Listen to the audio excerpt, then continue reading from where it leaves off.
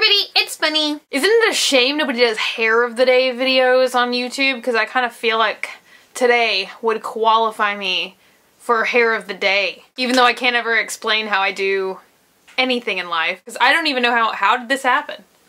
I don't know. I think my hair came out pretty good, like minus this bobby pin that's now making itself known in the world. I don't know, I did this kind of, it almost looks like a hairocopia, you know, like a cornucopia, but made out of hair. I don't know, I kind of wanted to go with like a 40s type vibe today. I don't really know if I captured that, but yeah, so that's why I drew on my little beauty mark right here, which may or may not even be dark enough to see. I don't know, I did it with like a little brown eyeliner pencil. Feel free to make fun of me for that. I felt like doing it. I actually have like a freckle there, and then I was like, oh, let's just make that darker. Let's just get out our Sharpie and draw that on. Any of y'all remember like in the early 2000s when like the whole beauty mark fad came back into style, and they actually made these little booklets, little like stickers that were like stick-on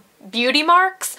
So I was that girl with the beauty mark sticker book in my locker, just sticking a beauty mark on my face. So you can just totally visualize how completely popular I must have been. I was like, you guys need a spare beauty mark? Because I got one right here in my beauty mark stick-on sticker Lisa Frank edition. Oh my god, Lisa Frank edition would be so awesome. Like, just stick a little golden retriever puppy on your face. Be like, no, it's a beauty mark. I was born with this puppy on my face. It happened one day. But it does look kind of flat on this side, huh? I don't know. Is that how it happens in the 40s? Did everyone have just like fantastic hair on one side and then it looked like a small elephant child sat on the other side? I don't know. How was y'all's weekends? I just got an email. Today I'm doing another shoe unboxing video as foretold on Facebook earlier this afternoon. This is a brand of shoe that I've never really heard of. Maybe I have, and then I forgot about it. I don't know. You guys tell me if it's like really relevant and I just don't know what's going on in the world. The shoes are by Michael Antonio Studio. I got these off of Nasty Gal. I've been looking at them for a long time actually, and they sold out once and then got like a big reshipment in because they got that little label and it's like, we're back. So I was like, okay, I'll just show you guys. They came really nicely wrapped up, and the other cool thing is right on top you get a little baggie to kind of like put them in, you know. It's kind of like if you buy a really nice handbag, it comes with a dust jacket. So what these are platform booties, and they came really nicely wrapped. They even had like some paper and styrofoam shoved into the top of them, but I kind of like took them out because I had to try them on. Okay, here's the thing that's driving me crazy all of a sudden with online shoe shopping things. And I don't really think it's like the vendor's fault, or maybe vendor is the word I'm looking for. Like, I don't think it's like Nasty Gal's fault. Like, I don't think that they're purposefully like just like putting stuff out there. But I think it may be like these people that they get these shoes from, like the distributor, is telling them that these run true to size. Once again, that's like horribly falsified information. These don't run true to size. Because normally I'm like a 7.5. Like, I'm a 7.5 like in every like Jeffrey Campbell style. And you know, I'm generally a 7.5. Like if I go to the mall, I'm like a 7.5 in like all Universal brands. So it said runs true to size. No, it doesn't. 7.5 was way too big. I'm sure y'all are like, why don't you take this tissue paper off these buckles? Let me do that for you. So this style is called the Mercer wedge, and I think also I was a little like taken in by the name of the shoe when I kept looking at it, because Mercer House is a historical home in Savannah, Georgia, which is like my home away from home. So I was like, oh, the Mercer wedge. Well, we gotta just be putting that on our feet, even though people in Savannah don't talk like that.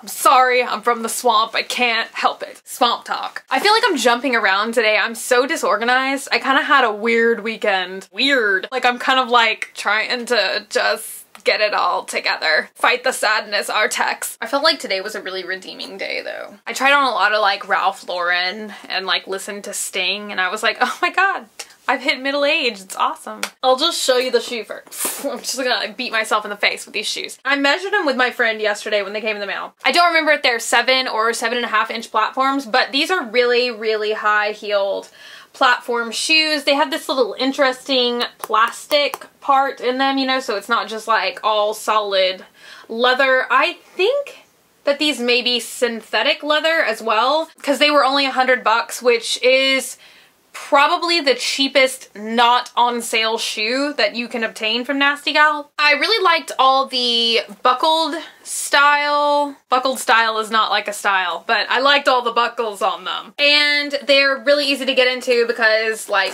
zipper closure.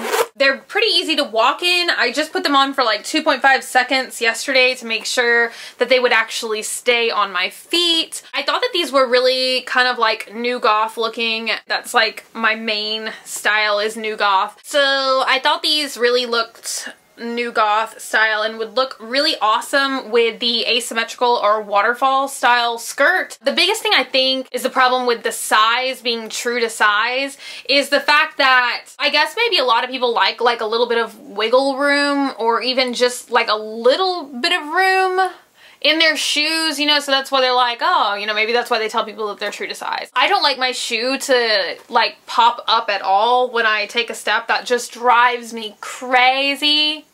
It's absolutely impossible to walk in these shoes if they're not the correct size, because this heel with the plastic is super duper ridiculously heavy. This shoe weighs like, I think when I sent it back, the post office told me that they weigh like 8 pounds, both shoes together. I am kind of finding that hard to believe though, because I don't really believe that this is 4 pounds. I don't know, we'd have to like bust out a science scale. Science. So maybe it was like, you know, the box and everything was 8 pounds, but these are pretty heavy. Like you could definitely kick someone in the face with these and do some damage. So I might just wear those little like footy socks for some extra tightness in these shoes, because believe it or not, even exchanging the 7.5 and getting a 7, these are still pretty wiggly.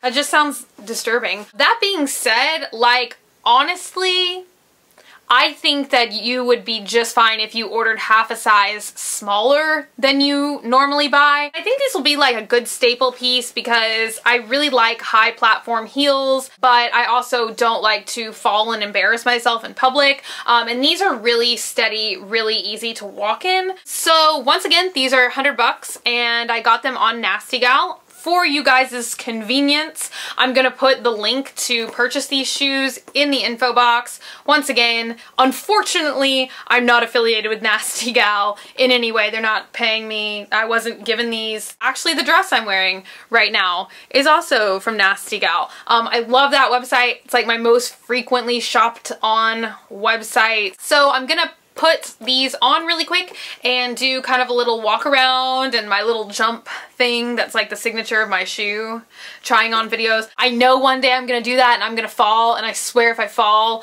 I will put the clip in here just because I want you all to laugh at me, just point and laugh if you're not already doing that right now.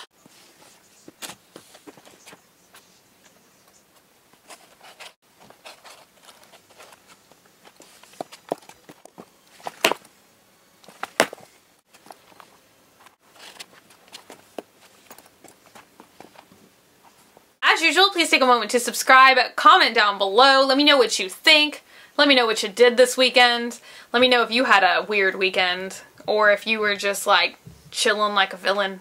Also, let me know if you watched Axemen tonight, because I'm so happy that that show is back on, because I feel at home, because there's another swamp personages, person singular, on the TV. Do y'all love Shelby? Y'all love Shelby Stanga? Cause I do.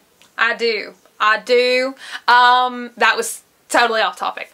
Also, if you want, you can like me on Facebook, facebook.com/graveyardgirl, or you can tweet to me, which is so awesome. I was kind of like falling down on my Twitter job this weekend. I didn't get anything productive done, but Normally, I reply back like quick as lightning. So you can tweet me at Graveyard Girl. And I will see you guys later. Bye. That's such a creepy laugh. I sound like an old hag. I wish I was an old hag. Speaking of old hag, I saw an old hag walking around today. Well, she's probably not a hag because she looks like a classy lady. But she was in like a red like caftan. It was just, God, I want a caftan so bad. Can we marinate on that for a minute? I really need a caftan because it was just like this majestic red caftan and she had on those like Star Trek sized sunglasses, like wraparound, and she was like walking like this dog that was like the size of like, I don't know, a table salt shaker. This little bitty dog. Huge caftan. But she just looked majestic because she was just like floating down the street in this like red majestic caftan. And I was like, God, I want to be that lady. And she also had gray hair and I just really wish that I had gray hair. I really wish that I had gray hair. Who can make that happy for me? Who can make that happen for me? Who can make that happen for me? I would be so jazzed. So jazzed hands. Jazzed hands. That's how jazzed I would be. None of these things is part of the video. None of these things just quite belong. I wish I could get away with talking like that all the time. I'd be like, I was on the swamp. Okay, that's how we do it on the swamp. That's how we talk. That's how we talk right here. All the time. God. Some people just don't understand who aren't on the swamp. Raised in the swamp. They don't get it. Okay? Okay. I need to like film my hair for a little while because I've tried to take like 50 good photos of my hair. Maybe it just looks bad. Maybe that's why it doesn't photograph good. You know those days when you try and take like 800 photos and all 800 make you look like a dead, stupid, broken neck deer? Because that's exactly what's happening right now. I'm just like in every photo. Every photo. I like this though. I really like my hairocopia. I would like to preserve it in a photograph that I am unable of capturing. Not happening. Not happening. Not happening. Oh, I look like a stupid bird right there. Especially when I open my mouth. Stupid bird mouth.